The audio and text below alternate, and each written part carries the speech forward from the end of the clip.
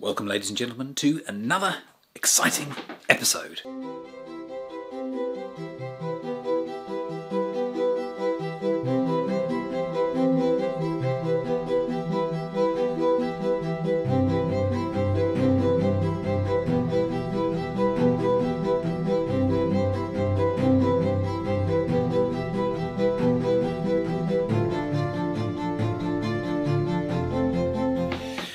These are just a few pictures that have been on the easel recently, but today we're going to be working on this picture here. I've just started working on the water. It's been blocked in and I've just started putting some oil on there, but it looks nothing like the photograph. So I'm going to show you now how to make it look more realistic, well, more photorealistic, I suppose. So let's start having a look at that right now.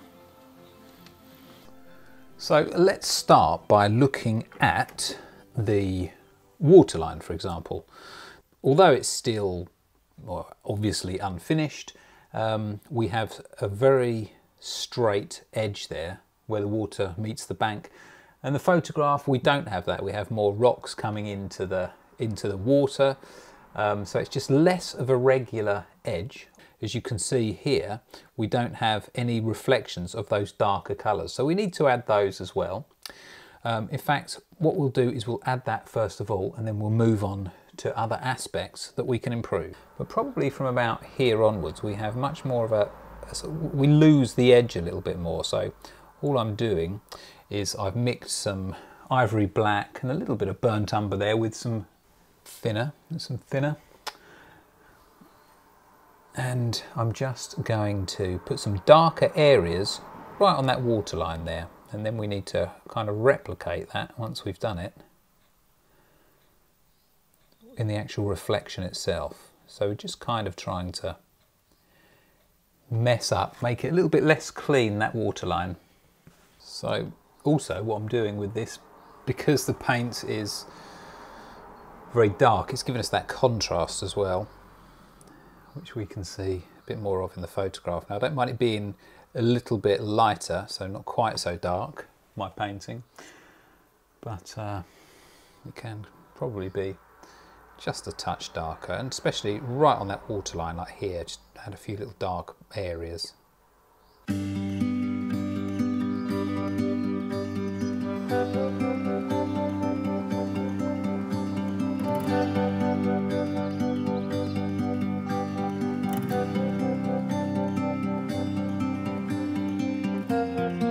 Got those ripples, they're just catching the sky reflection in those, so we can put those in. We can use the same brush, or we can use one of these coma brushes. Okay, so there we have, clean brush. Now mix the colour, get that roughly right. Now I'm going to hold the brush horizontally rather than vertically, and we're just going to do just a gentle drag on the panel, only small.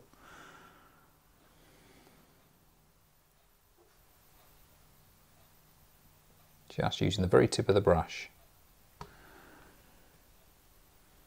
And it's just noticing these little things that help the painting look photographic.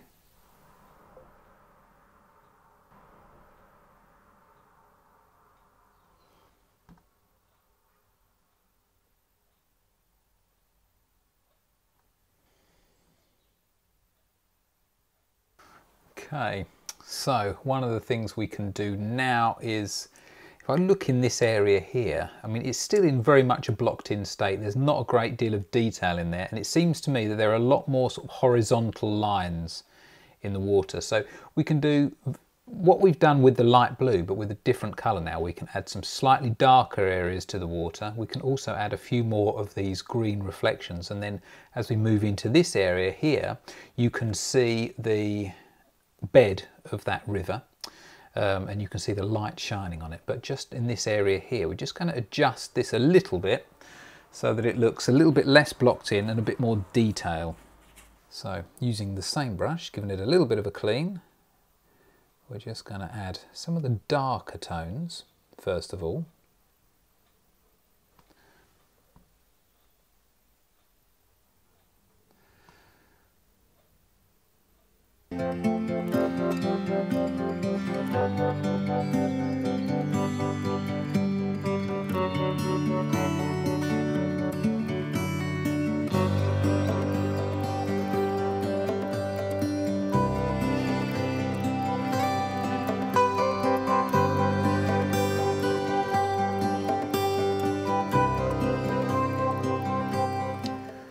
Right, so I'm going to add some of these greener reflections here now, make those a little bit more prominent.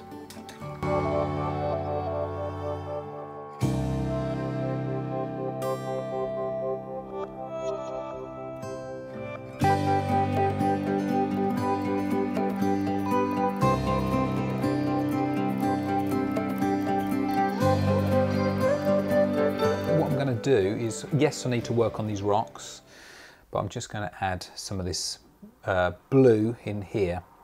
They're still in the blocked in state, so we're going to add that now. So mixed up in blue, might be slightly darker than I wanted, but that's fine. And I'm just going to almost kind of reblock this in, and then we can mess around with the edges after we've done that. Now there's some various different shades of blue within that. There's some darker areas, but let's just give it a blanket colour first of all.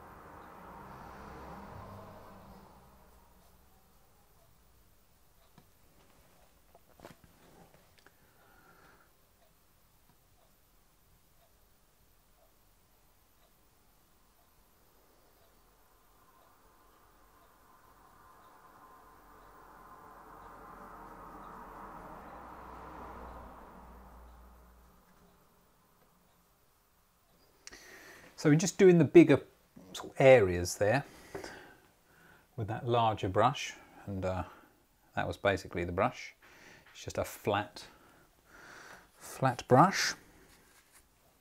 So what I'm going to do first of all is I'm going to integrate this white area here into the darker area, just to lose that more obvious edge. And then once we've done that, we'll reverse it and we'll integrate some of those darker bits into the light. So using a rigger brush now.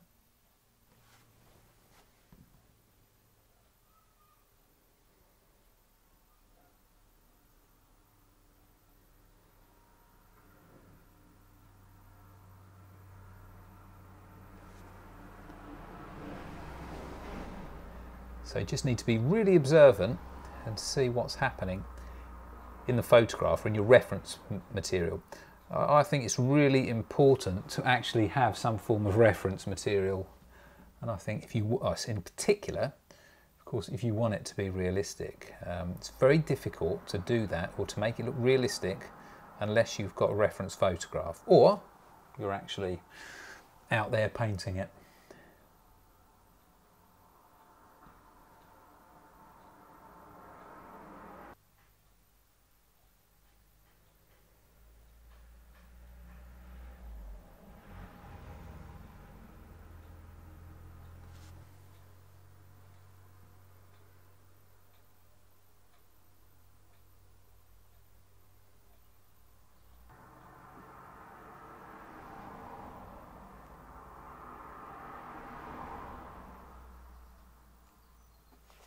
Right, so that's the lighter parts put into the dark. Now we need to reverse that by putting those darker areas in.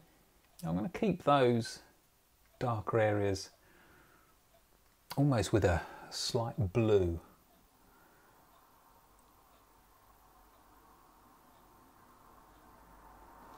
Can afford to go a little bit darker because I'm painting on the wet paint of that sky reflection. So it's going to pick up a little bit of that paint and make it a hair lighter anyway. So I don't mind that it's a little bit darker than probably it needs to be.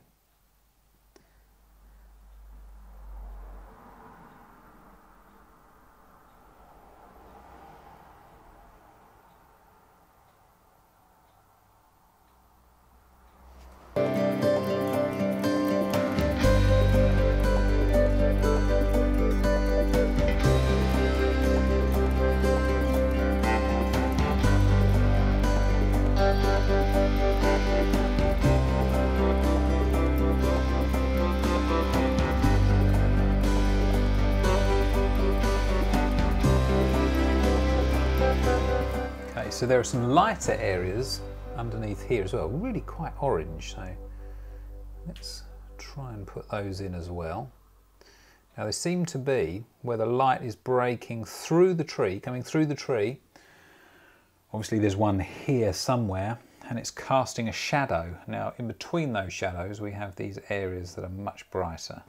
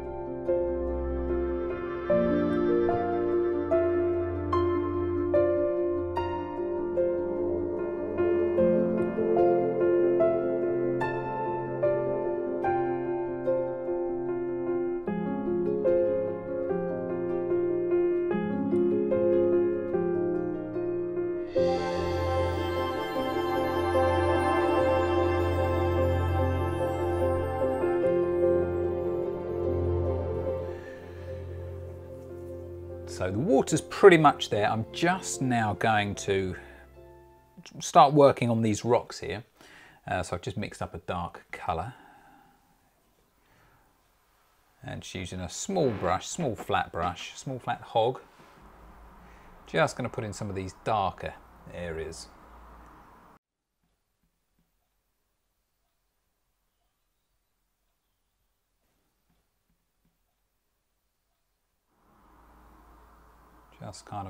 Just roughly, just getting those in.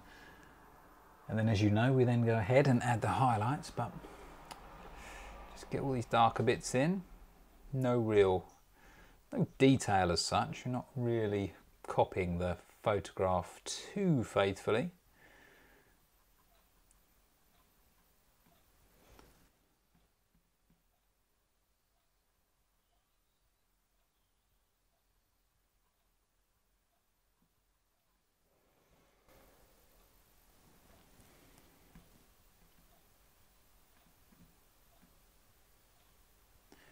And then just putting in some of the slightly darker areas just into this light patch here. Now there aren't too many.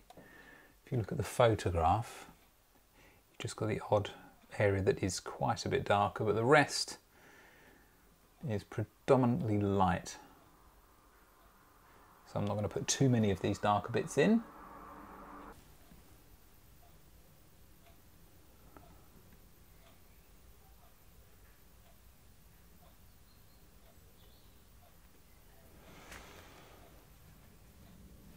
Okay, so I'm going to put that brush to one side. I'm now going to go back to the rigger brush again.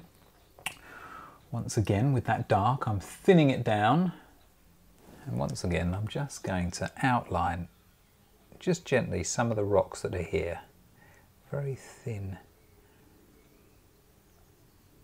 edge to it. I'm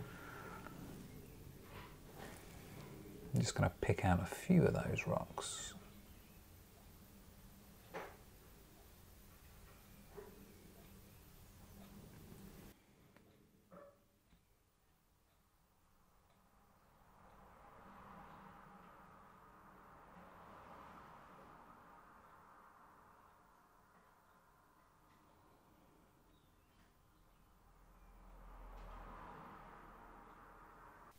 Right, so that all that's left now is just to add the lighter areas, and the lighter areas that are over here in the distance we can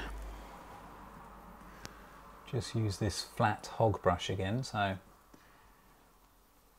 lightening up that blue, that sort of bluer colour, and I'm just going to put in some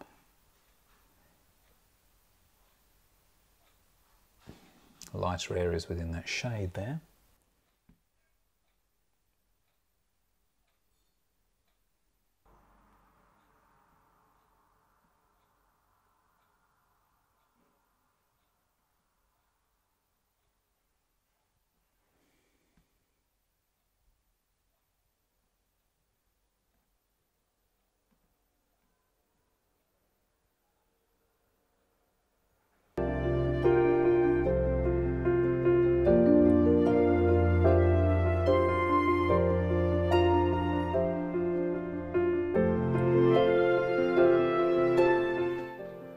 So there we go, simple as that.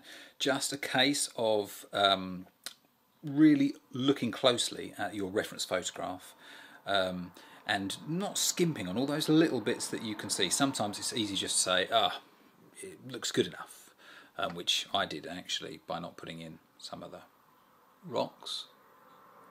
But I don't really think that it made a massive difference. At the end, when I finish the picture, if I think that it looks better with, then I'll add. But there we go, not too bad. Smack my head on the camera, be careful Mike. So there we go, that's it. I'm going to be finishing this lot off tomorrow, or possibly next week. So, hope you enjoyed that. If you did, please like and subscribe if you want to see anything else. I know I've mentioned it in a few videos, but new website coming soon, www.shopmichaeljamessmith.com. Loads and loads of interesting things on there. I think you'll like it. What else?